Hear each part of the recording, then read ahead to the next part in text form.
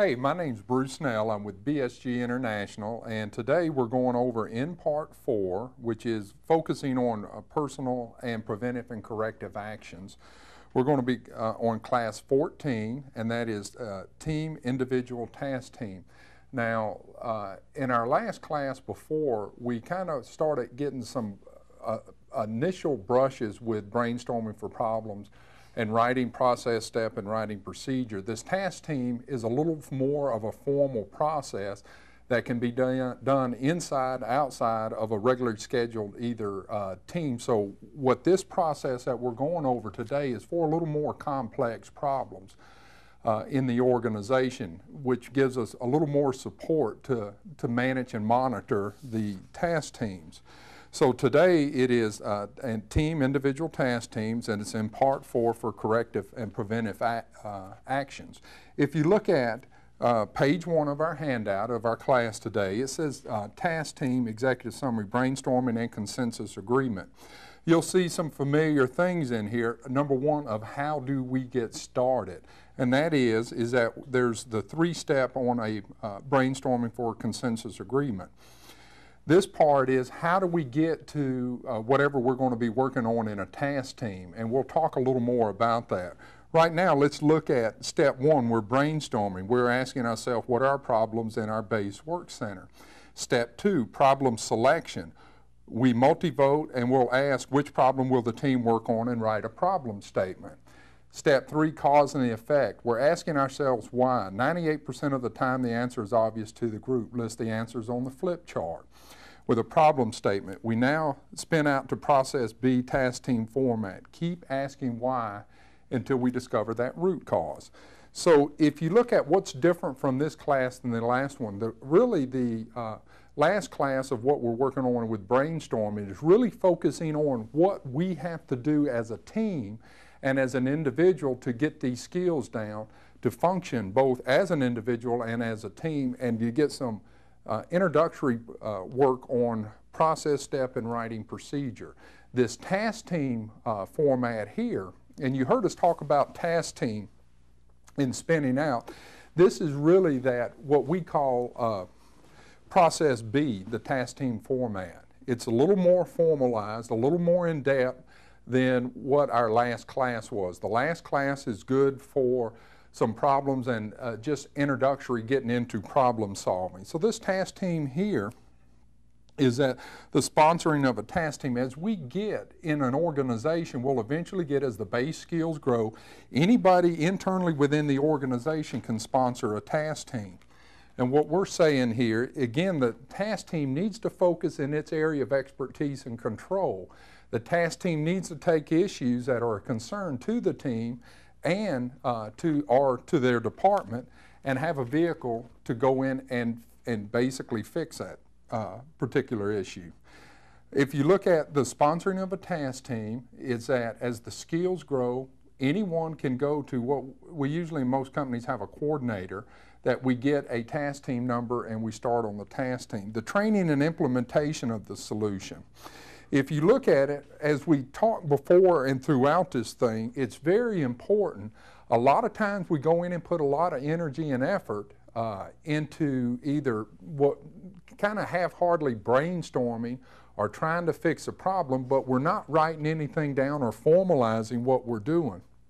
And one of the big things that suffer is the implementation, and usually almost all the time, even if we've done a good job of even actually writing the procedure, because remember, most of us get into meetings, we talk about a lot of stuff, we go, okay, you don't do that, you don't do this, I won't do this, this is what we got to do from here on out.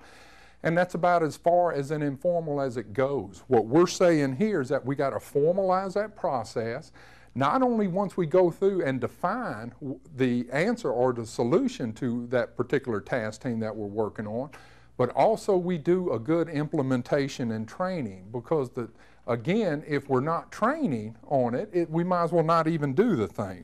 Because remember how we usually get that information out is that we just send out a memo or we hand it out, or we try not to schedule a formal meeting because it takes time, but we send somebody through the company to kind of visit everybody, and then half the people get it and half don't. We end up spending about 25 times the amount of time trying to fix it if we just do it right. In a lot of our organizations, the biggest thing, especially after the first 2 or 3 years, is getting and applying the discipline. This is so much discipline for us to do it right kind of the first time. And that is, if we're going through the effort, let's do it right. It only takes that much more time to formalize it and have a good task team, a good problem statement, a good written procedure. So the training and implementation of the solution is very important. Today, as we talked about, going to be focusing on task teams, a little more formalized process. And hopefully, from our last class, we went over kind of what are our problems, which problem we work on, and why here just a second ago. But what we really want to do here is look at formalizing this task team process and step. But we also want to remember those things that we learned in our last class: how to participate in a team, how to multi-vote, and how to do all that stuff.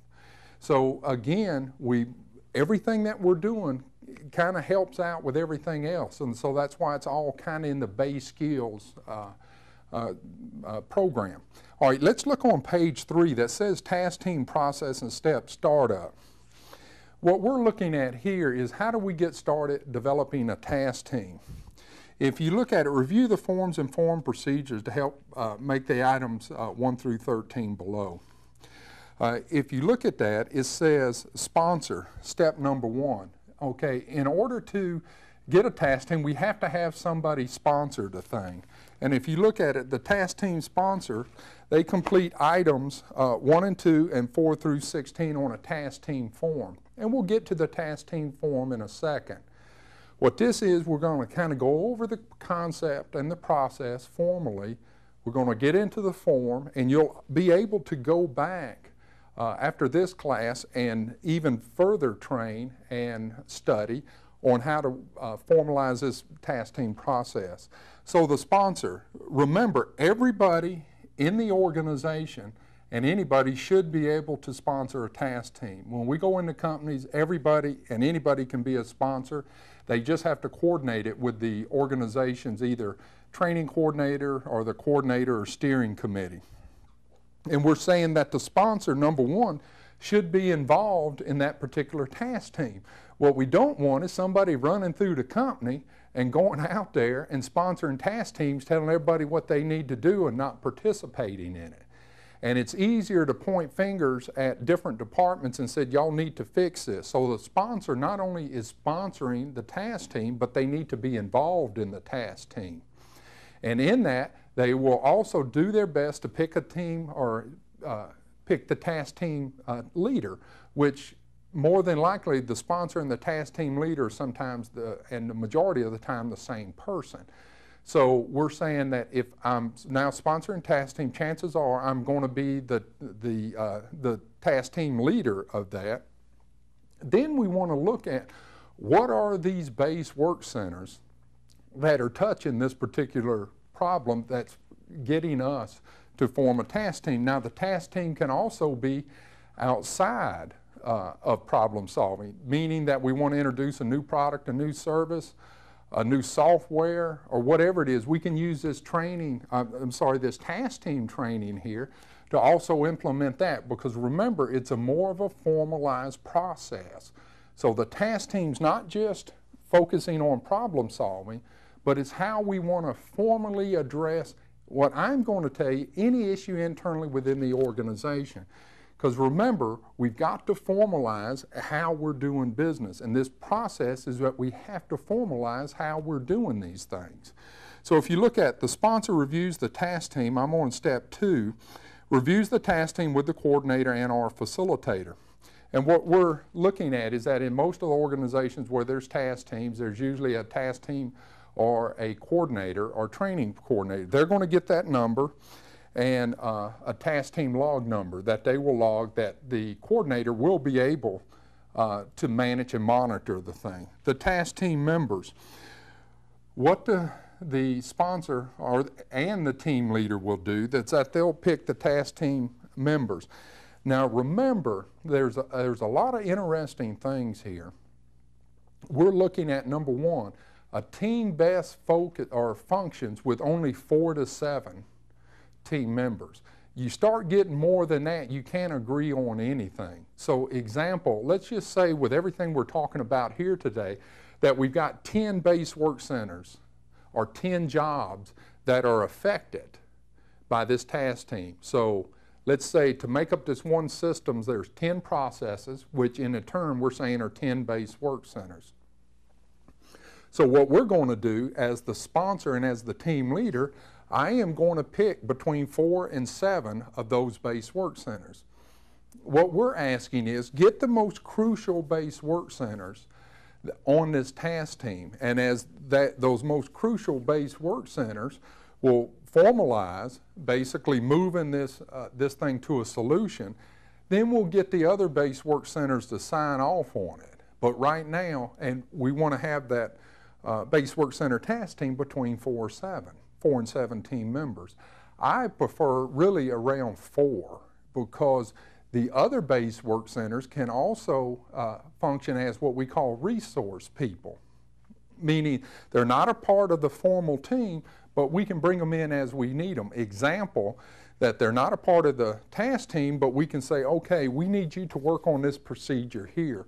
We can assign that out as an action item, but they're not a part of the team. Again, the reason we want to keep the team between 4 and 7 because it's easier to manage and easier to move through the process. And believe it or not, when we got adults in class even, you start getting over 7, they start having their own conversations, and I'm just kind of curious we got 35 school kids in one class, how they get them to pay attention. So if you look at it, 4 to 7 is what we want to do and look at those members. And we also want to complete the items on the task team. We'll go over that when we get to the task team a little more in depth than what I'm doing here. But what we're asking is that as a sponsor, I'm coming in with a problem or problem statement or a task. So what we're going to do is that we're going to start putting this team together. We're going to start getting together, and then we're going to also want to agree on, or do we need to restate that problem statement? If you look at the problem statement is that the task team members are saying, hey, I agree or I understand that problem statement, or we need to rewrite the problem statement or whatever it is. So the team members are looking at, and I'm on step 3 there. Step 3 is that they're looking at, okay, can we agree on the problem statement? Do we need to clarify it? Next, let's set some meetings, because what we want to do while we're in this is that the meetings, let's say it's going to take 6 weeks or 3 months or something like that. We want to set the meetings like a week out from the end to make sure we got enough time toward the end, and we want to schedule usually a meeting in between and half to at least have those agreed on while we're in that first meeting. And again, the reason for that is to where we can plan that to make sure everybody has enough advance notice to where they're going to participate in the team. The problem statement. We talked about the problem statement now. That's item number, or step number 4. We are asking ourselves, what is the real problem? We're saying separate the emotion from the issue and write a problem statement. A team can't fix what it hasn't identified well. Again, we're going to go over this problem statement because it's so key. Remember, a good, clear problem statement will often suggest the solution. So we want to make sure that we're stating that problem or that task clearly enough to where the team understands it, narrowly enough to where we can accomplish it. Okay, number 5 is that cause and effect. Again, we're going to ask why, and it usually takes 3 to 4 whys before we get down to what the real answer is. And we're saying the cause and the effect. Why is the problem happening? What did we say is the first thing we should be asking? We should be asking, number 1, right out of the blocks, is there a written procedure? If there's not a written procedure, what's our first step? Our first step is to write a procedure, because if you don't, chances the reason it is a problem because there's not a written procedure on the thing, and we can't even get started until we at least have something tangible that we can work on. So we're going to now look at number 6, solution selection. Number 5 is we're going to ask why. Number 6 step, we're going to the solution selection. Which problem or which solution will we work on or focus on, or let's agree on that. And that's where the consensus agreement also comes in, from either multi-voting to select it or to come to a consensus agreement, which we covered more in depth in the brainstorming for problems. That's what we're saying. That's a lot more in that class was really focused on the skills around the table and the format of brainstorming and getting to this point of a task team. So these are good carryover skills. Solution selection, we're now asking which solution will the team work on? And that's the multi-voting, I'm sorry, number 6. Number 7, the goal of the first task team meeting. What is it that we're trying to do? The sponsor has now started the task team form, got hopefully now a team leader other than themselves. If they don't, we would encourage the sponsor to also lead the team because they know why they're there. And then it says the goal of that first task team meeting. We kind of get everything. We get the number from the task team coordinator or the steering committee or the training department. Now we take off and we're starting to complete some items for our first team meeting. Okay, 7.1 is complete items 15 through 18, and we'll look at those in a minute and go over that. 7.2, as the team work to a consensus agreement, on steps 4 through 6. May take more than one meetings on 4 through 6. 4 through 6 is focusing on a lot of different issues in regards to what that problem is and writing process, step, and procedure. And we'll cover that in a little more. This here is just for reference when you go back. Assignment of the action items. Okay, the action items again is a formal document to make sure when we're in that meeting that everybody there is going to be held accountable and write down, because how many of us have been to those meetings that we agree to do something, come back and none of the stuff's done? So that thing puts us behind about 3 gazillion times, and so what happens, we're wanting to formalize. It's not that we're trying to catch nobody doing nothing wrong, but this is a part of creating those good habits. Okay, on page number 4 is number 8, action items of the first task team meeting. At the end of the first meeting, use action item form to start drafting agreements. The task team could take as an example for the next task team meeting, look at items 19 through 20. Okay, now let's look at what we're trying to accomplish in this task team.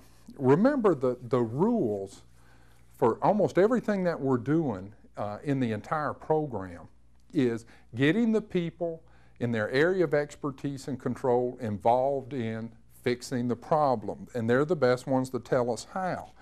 So what we want to do is that as we pick this particular task that we're working on, these are some things we want to get the ball rolling.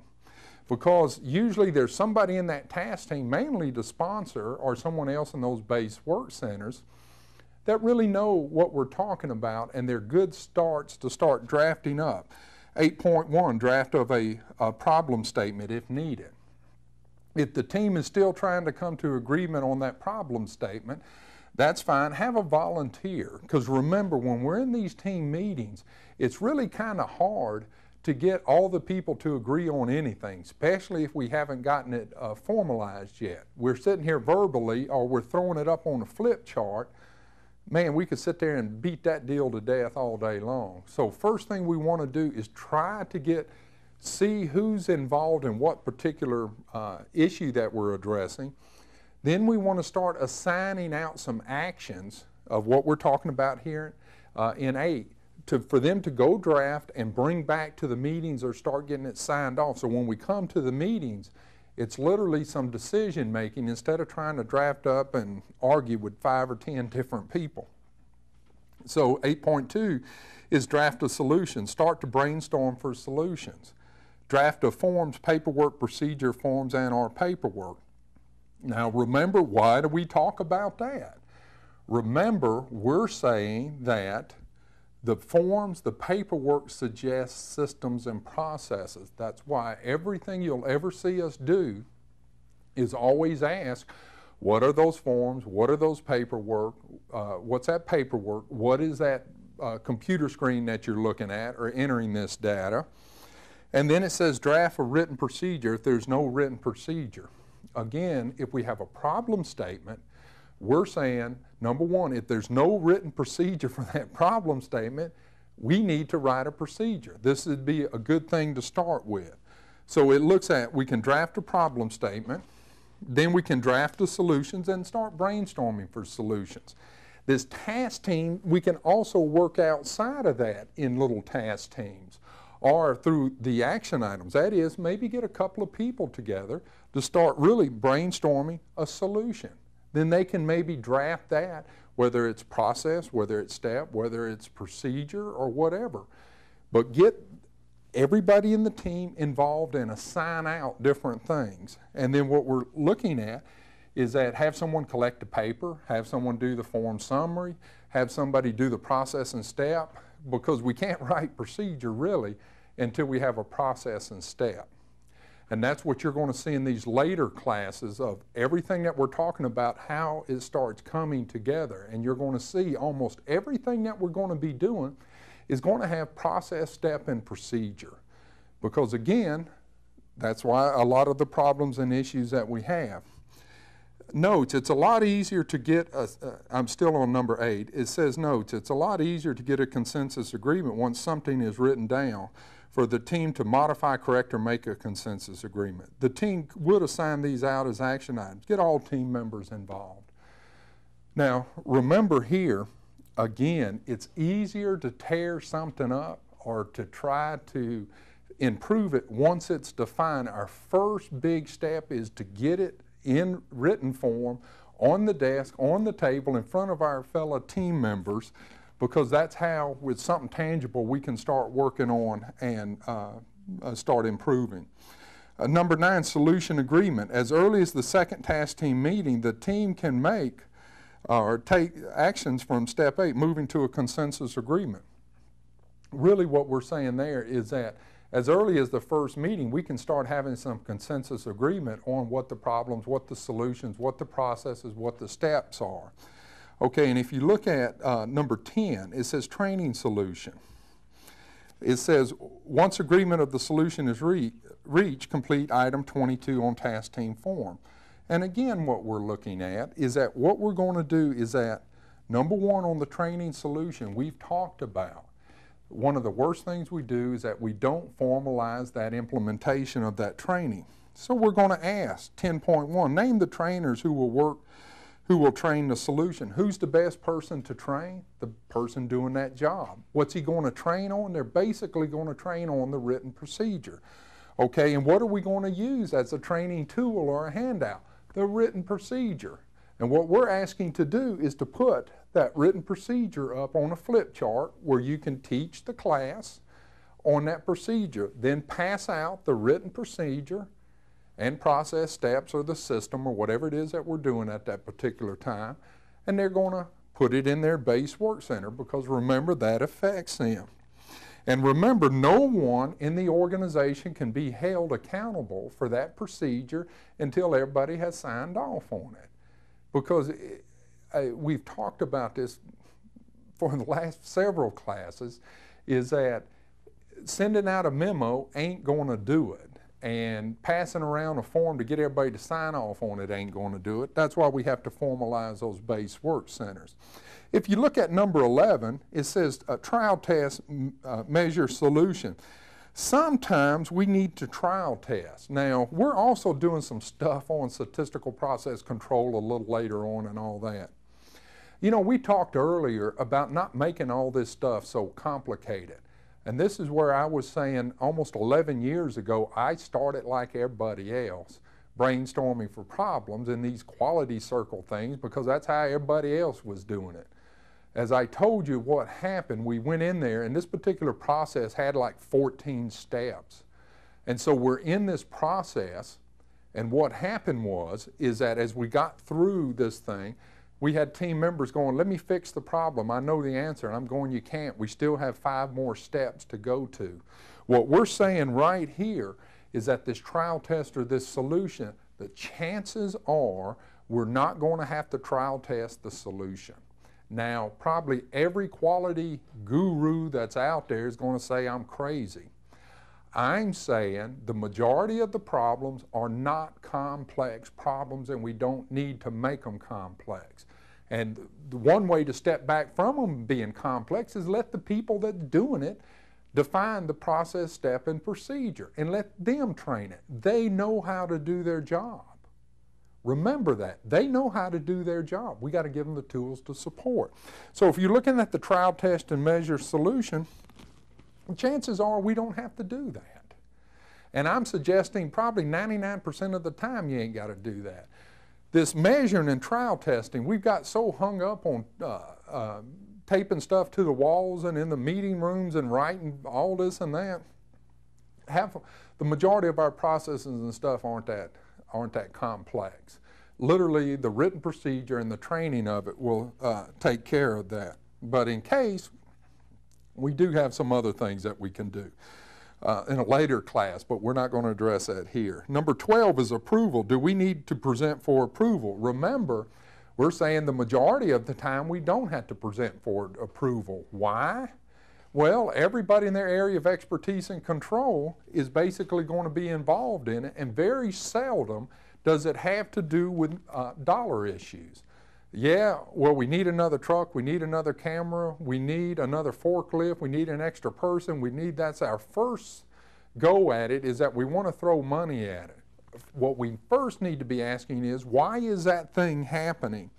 And really getting down to what we call that root cause. So most of the time we don't need approval. Everybody in their area of expertise and control of their job can make that solution, and they can approve that. So again, don't worry about that. And then the completion. This thing's completed once the training has been implemented, and everybody that's involved in that process or step and that procedure and the training has received it and signed off, then it's a deal. But until we go through the formal training and implementation, it's not a deal. Okay, if you look at page number 5, page number 5, page number 5 is how to make a good problem statement. Now you're going to see this again, and you're going to see this in a lot of the classes here on out, because the things that we're using are processes to address problems. How to make a good problem statement is very important. And what we're saying here, we can't fix something that's too big or too enormous for the team to work on. And we have some reference information in our 1600. But that's in our 1600 modules in our overall ABS program. So that's where that number's coming from, because a lot of you taking our classes are also involved in the other processes. Step 1 is brainstorming for problem. Matters of direct interest or importance to oneself or team. What are the problems in our base work center? This is also what we talked in a class or two ago. These are the steps that we need to refresh our memory as we get into these task teams. Number 1, make a good problem statement. A good problem statement is going to suggest a solution. Step 1 is brainstorm for the matters, problems. Brainstorm for problems for a problem-solving group or task team to address are causes of the problems, and we're saying are solutions to the root cause, the real. So as we're brainstorming, remember the skill we talked about learning? We're just throwing up what we think the solution is, and we're brainstorming solutions, or we're brainstorming causes of the problems. There's a lot of things that take by brainstorming just throwing it out there. And you're going to find somebody going to come up with something you're going to look and go, ooh, where'd that come from? You won't believe the talent that's laying basically undiscovered in your organization. Step number 2, selection. Which response will the team work on? And how do we do that? Basically, we prioritize the response selection, and that one is by multi-voting. Again, multi-voting is kind of the way that we go through systematically through a process to get it down to a final. But we also want to remember that consensus agreement. The consensus agreement is really important, because consensus agreement is in effect negotiating. The consensus agreement is coming to an agreement on a procedure, on a process and step, on training, on implementation, the problem statement. These are the skills that we learn through doing, and these are the base skills that no matter where we're at, even at home, most of our spouses, I always lose all my arguments or discussions, as you want to say, so hopefully we can learn some consensus agreement stuff. So if you look at that, that's kind of a little overlook at some things that we need in order to help on that task team. If you'll turn to page 6 now, step 2A, this is the consensus selection, agree to a response. When multi-voting, as I said earlier, is not an appropriate way, but because we don't want to multi-vote what procedure we're going to use, we got to come to a consensus agreement on what that particular procedure or that process is. And that's literally, folks, putting that deal on the table, talking about it, having something in written form, getting everybody to agree on it. That's consensus agreement. Multi-voting ain't going to do it. It's either right or wrong or that one or that one. We're saying the consensus agreement. And your people can do better once something's written down. And that's why we encourage, even though that's kind of against a lot of the educational and training philosophy, we're saying, let's get something in writing and get it back in front of our people. Instead of stepping back and beating that dead horse all day long, we're saying, let's get in there, let's start making it happen. People can react, and they react favorably to something that's tangible. When we're talking in concepts around the room, it's really hard to put it together. And there's always somebody in that team that can put it together. Okay, then step number 3 on page 6, cause and effect. Why is the problem happening? Again, what we're talking about here, our first question of the problem statement is there a written procedure? Even before we get into any of this, remember, always ask if there's a written procedure. It just kills me how much time we spend doing all this stuff, and we don't even have a written procedure to start with. And you're just chasing that dog around in the yard all day long, and he ain't gonna never catch it. We've got to at least put it in a written form, and our first question should be, is there a written procedure? And remember, we have to determine why the problem happened. Generally, the problem falls into the 4 barriers to quality. Folks, literally, 98% of those issues are going to be in those 4 barriers somewhere. And so what we're trying to do is give these base skills that everyone in the organization can contribute. And this is a real key process here, is that task team, because you'll see that that plays throughout the organization in a lot of different ways. So that's kind of our process and steps of starting that task team. And we'll go over the form, and I'll go over this in just a few minutes. Let's look at page number 7. Now, if some of y'all have been in class, and if y'all have been in our training program for a few years or in our classes, you're going to hear problem statement again.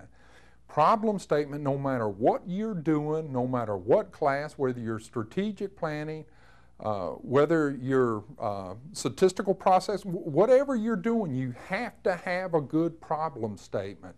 Here again, for some of y'all, for your first look at it, a problem statement or a good task statement. Remember, that thing has to be to where we can get our arms around that thing. We don't want to go, and I hope some of our people aren't listening, that we actually had this problem with. They said, hey, we need another forklift driver and a new truck. Once they got into it, we have some experts at that company that worked through this huge, enormous, we needed another yard, needed to invest another $1 million because we couldn't get our stuff, our equipment and the materials moved around. Once Richard got in there with his expertise in problem solving and task teaming, he was able to get it down to the fact of, well, why? And got it down to where literally they fixed it with just reorganizing the yard and stuff. But our first response is, need a new yard, need a new forklift. I say until you formalize your organization and your base work centers, you don't need to be hiring nobody else. What are you going to hire them to do? So here we need to really come into an agreement on this problem statement, and it's key and it's crucial and narrow enough. It says number 1 up here, it says enormous massive statement of a problem.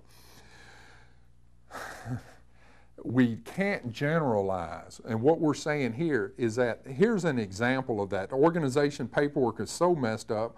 What's the use? It won't change, states the shipping and receiving manager. Man, now what is that saying? It's saying all the paperwork in every department, everything's messed up. What's the use?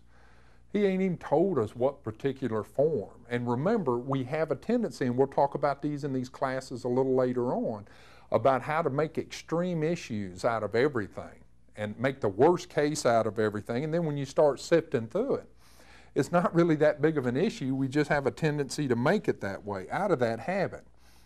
The next one is that the state the problem narrowly enough so that the team can handle it. And originally, shipping is getting all kinds of sloppy paperwork. Shipping is, in the improved statement, shipping is receiving incorrectly prepared bills of lading. Really improved there. Now let's look at write the problem as a declarative statement, not a question. Well, guys, we want to state it. We don't want to ask. Then it says, be detailed rather than general. Whenever you're saying something in volume or things are all messed up, what is the thing you're talking about? And if it is messing up, how many times is it? Once a month, once a year, once a quarter? Or it just happened to be today to aggravate you, and now we're going to all jump through hoops on this thing. And it looks at avoid mentioning blame, causes, or solution. You know, this is really important as we're going through working on this problem statement, is that, remember, we're all kind of coming clean. We don't care how in the world it got to however we're doing it, because we're saying business, along with the business, the processes evolve and the systems evolve. So we're not going to spend the energy on whipping anybody. All we're going to say is that, okay, here's the issue, this is what we got to do, and we're not blaming other departments. Because remember, we need to work with those other departments. And also, too, remember all those things that affect an effective team member stuff that we talked about in our last our last class with brainstorming. How the 4 barriers are not only affecting your team, but affecting the problem solving and the stuff that you're doing out in the organization with your task team. Use measurable quantities when possible. Try to get some numbers in there. And then it says the solution, as you'll go back and read this, it's really the written procedure for the bills of lading.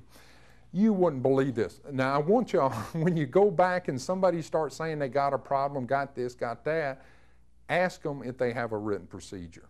Chances are they don't have it. Now I also have organizations, they all want to just write procedure. They don't want to work on the fear, don't want to work on the communication, don't want to work on the training. You can't, as we call it, barrier peg. You got to do it all, because one is dependent on the other. And if you you only do 3 and not 1, it's still going to collapse. And we got plenty of certification organizations and programs that are out there that are certifying process, but they're not working on any of the other stuff, much less base skills, much less things to help our people. We have to help our people. Okay, now let's look at, as on page 7 there, let's look on page 8. And basically what page 8 is that you'll see this, I believe, in the majority of the classes from here on out. This is called the Individual Team Task Team Base Work Systems Kit. Now, this kit here is out of our program and out of our curriculum for this ABS. What we're doing is, these are the forms that we need, or the processes, in order to put this task team into play and actually start doing some things. So if you look at this is where these forms are coming from, is out of the ABS, out of our Base Work Systems 2000, which is where all this curriculum originated from over the last 11 years. Let's look at page number 9. Page number 9 is the task team form. Now all you do is go back and look at that task team procedure that we talked about earlier, and it'll tell you how to fill this thing out. And I'm going to kind of go over it with you, because this process is really the backbone of all this. So literally, I am going to sponsor a task team. I get this task team form and I start completing it. I am the sponsor. Remember, who's the best person to probably be the task team leader? The sponsor is. Why? Because the sponsor probably has an idea of what the solution is, like all our team members. And the majority of our organization know what to do and what it's going to take to fix that problem. Why don't they? 4 barriers to quality. So this task team is a formal process, and if you look at this, we'll just go through this and look at, you put the sponsor's names, the date, the ID number that we'd get from the coordinator if we have one, and if your organization, if you have a training thing, in some later classes, we'll even formalize it more with some task team logs and stuff like that as we're going through the more complex, in a way, like strategic planning and project management, which again, that's not that complex either. We just make it. And then we have the problem statement. Remember, we talked about the problem statement. If the problem statement is small enough, write it in there. If not, just attach the thing. Then we're going to go intended solution. When we're going in there, what is the intended solution? The majority of the time, the intended solution is a written procedure for the problem statement. It's usually our first blush at it. Then we're going to have, we'll put the leader, we'll put the team number, his team number, and their base work center number if they have it. Then our base work center is affected. Remember, who are the best people to help you fix the deal?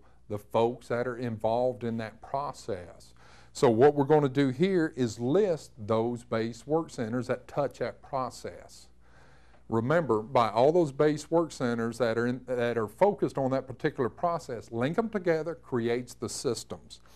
So what we're going to do here is that we're just going to go through this, and we're going to go down here, and we're going to list all the base work centers, and we're going to take kind of a good representative from each of those base work centers. If we have some that have more than one person, or more than one, might have 4 or 5 in a particular base work center.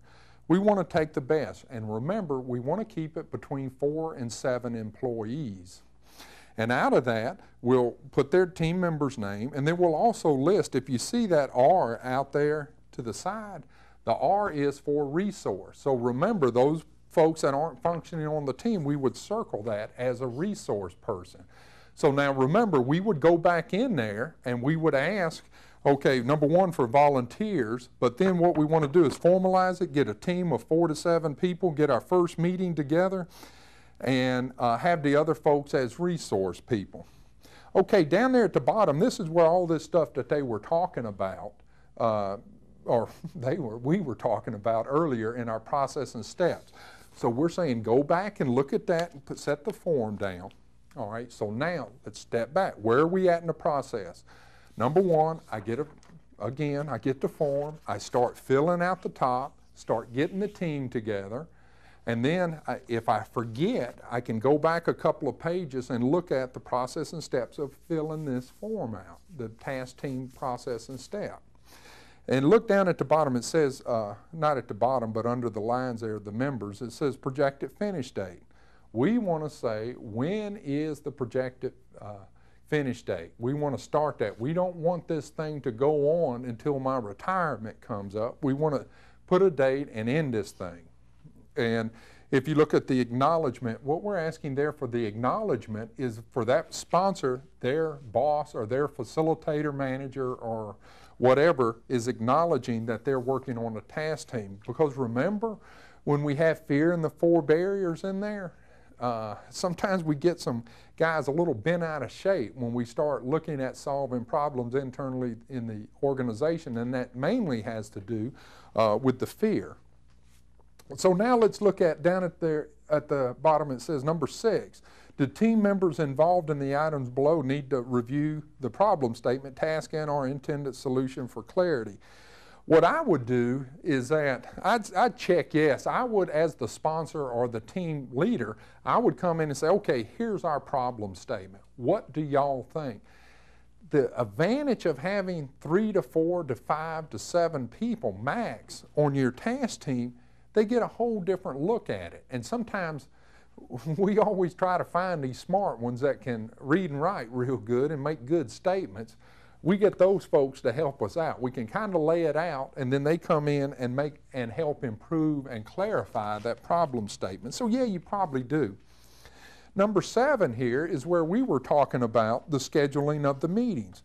Okay, let's just say, I'm just going to say meeting 1's in January, and we want to finish out in March, meeting 4. Then we want to pick a date somewhere there in the middle, and then agree in that first meeting, at least 2 or 3 meetings out to accomplish that task. Because again, remember, in a lot of our organizations, especially up front, we don't have the discipline. The discipline is not internally within the organization, so we need to plan it as far as ahead as we can and get everybody there to sign off on it. Okay, next is this a base work center process and step? Now, what do you think? Chances are, yes, it is a process and step, and would there be a procedure needed? Yes. All right, now remember, what are we talking about? A system. What are systems? Systems are the way we basically do everything in the organization. So if you look at that, probably the problem statement we're looking at is some kind of a system, like say a order request class we've had already. That's a system. So out of that, is there a process and step? I guarantee you there is. And is there a written procedure for that process and step?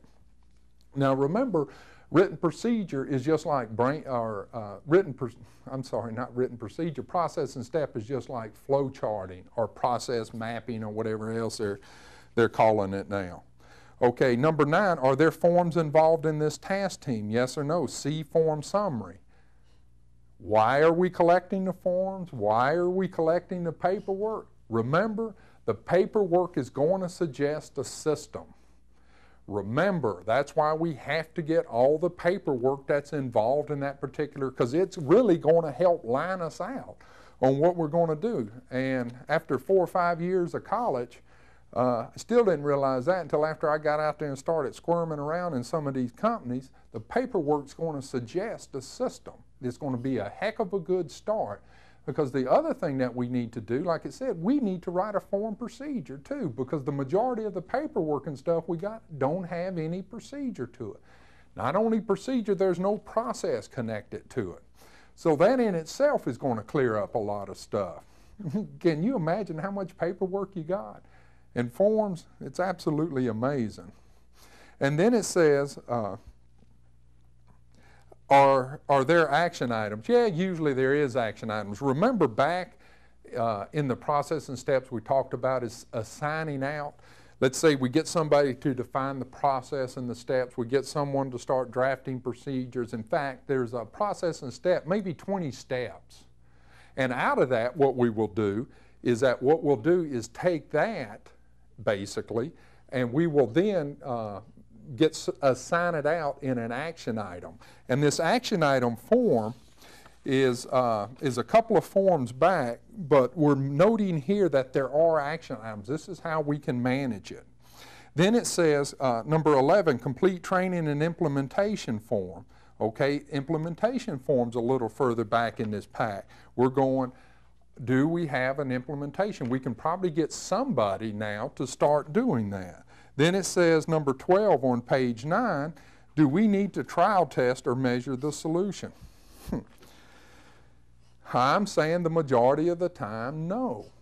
And the quality boys and a lot of other folks are going to be arguing with that, but I don't think we need to make it more complex than what we do already. And remember, the majority of us, I'd say 97%, aren't trying to get a rocket to the moon. We're just trying to resolve some issues in our immediate base work center.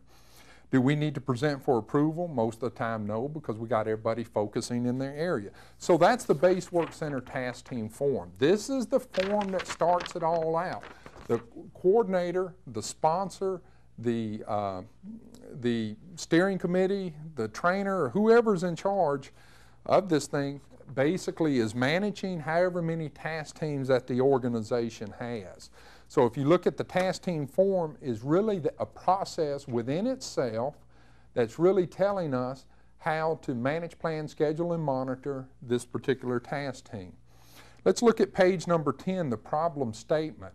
The problem statement is, this is the blank form that we will write the stuff on. This is what we've been talking about, and we had that a little earlier. Let's look at page number 11. Page number 11 is action item quick action. Now, why it says action item quick action, you know, sometimes we get these, and I don't really want to get into it that much. That's our, you remember earlier we said 5 problem-solving processes. Process D is basically the quick action, and this is the same form that we do. A quick action is something we can agree on. Like, I need to comb my hair before I come do this show or something like that. That's a quick action. That's a quick success. We can do that and that deal's done. But this is that formal process instead of running out there and say you're going to do something. Page number 12 is the summary of forms and paperwork, data screen entry, and so on and so on. What we're saying there is that we want to collect all that stuff. And when we're saying the data screens or the data entry, just get the first screen and print it off on a letter size and attach it to here, because that's going to tell you the process or the program or the downloading or the collection or whatever it is that we're going to have to do. Okay, next let's look at page number 13. Page number 13 is the form procedure. Now, the form procedure is a little different. What we do is just basically, like in our task team thing, or a form that we're working on, we'll just list the items in the blanks, and we'd list those item numbers on the side, and then we'd write what fills into that blank.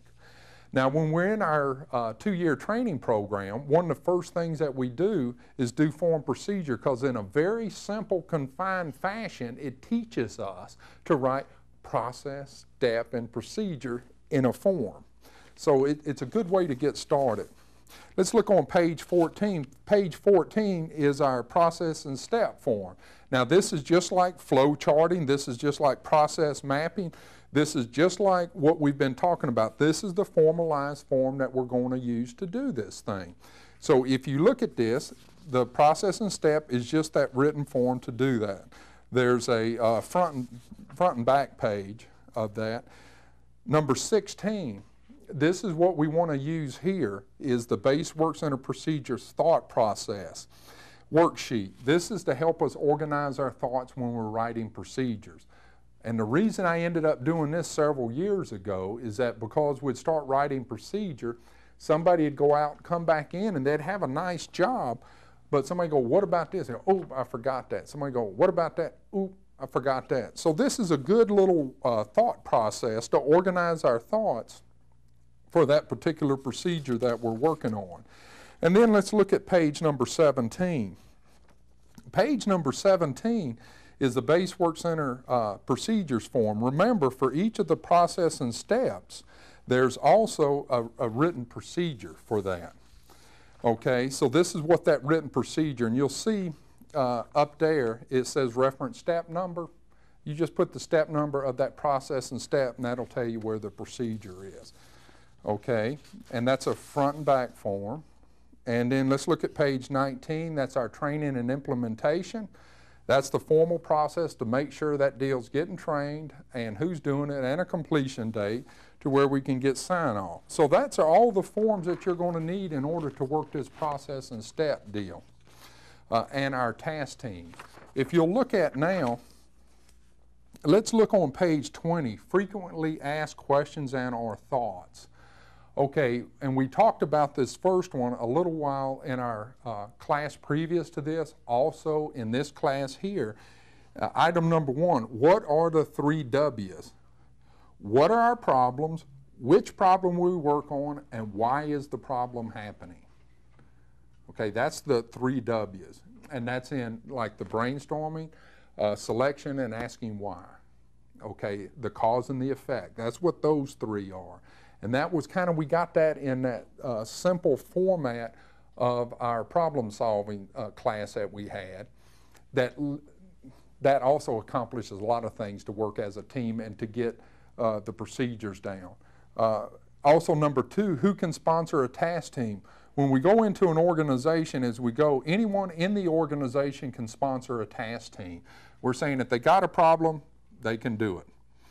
What do you mean by training implementation? We're saying that a training and implementation form is the form we just looked at a minute ago, that Until we have that form done, till people have been trained, till they've received the procedure, we're saying that procedure cannot be held accountable. It is unfair to the organization.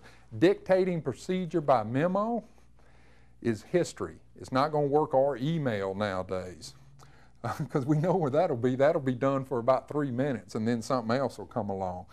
Why is the problem statement so important? The problem statement is so important because it really gives focus to the team and tries to clarify what we're talking about. And what we're saying here, by clarifying it down to what the real problem statement is, usually will suggest a solution, will usually tell us what we got to do. And then it says, what is a consensus agreement? Now, a consensus agreement is just kind of like negotiating. Remember, we had talked before about multi-voting. Well, multi-voting works good when you got either got to pick or choose or something. A consensus agreement is getting those teams and getting them team skills, that task team or whatever it is that we're doing, whether we're at home or whether we're coming to a consensus agreement. Not like multi-voting. A consensus agreement is really negotiation between team members or between families to come to a consensus agreement, instead of me pushing in there and you're going to do this and you're going to do that. We had enough of all that mess over these last 30 or 40 years. We got to get a consensus agreement. Does everything have to be written? It was interesting. We're saying we don't have time to write it, but we sure got time to do it again, ain't we? And we're saying here in one of our board meetings, one of the first ones, 7 or 8 or 10 years ago, something like that, one of the first things they said was that one of the board members says, well, Bruce, it sounds like really what we ought to do, every problem that we have, we need to write it down. I go, it'll end up being written as a procedure, yes. There's not one that we haven't yet. I don't have time to do it now, but you will have to make time to do it again. Guys, I know a lot of this stuff is just making it happen in the discipline and the habit. And it's also, too, when problem solving and formalizing is not accepted in an organization, sometimes people get the negative rap if we have somebody in there that's doing that. And in every company I've ever had, we always have somebody that say we're going to lose every customer known to man that we ever had because we got to write it down. I think Mike Smith and I actually put a clock on it. It takes like 6 seconds longer to complete a form correct. It's something ridiculous. How does doing it again affect our day and our co-workers and our customers? You say you ain't got enough time? I want you to step back and go back and look at how many things that you're doing that have already been done or somebody else's tragedy that's now dumped on you. I think that'd free up some time. What do you mean by 1 minute to manage, plan, schedule, and manage, plan, schedule, and monitor turns into be 1 hour to fix? We don't put the effort into it, it'll come back to bite us. Why take the time to formalize? It seems a lot of wasted time. It's habit. If you don't formalize, you're just wasting what time you're doing either talking about it or trying. All base work centers involved improve. Everyone that's involved in it needs to improve that system. Can we use those base skills at home? Yeah, we can. Look at everything we're talking about. We're learning some skills here that we can not only use in department but in the organization. That's our class for today. Thank you, and I look forward to seeing it at our next class. And have a good day.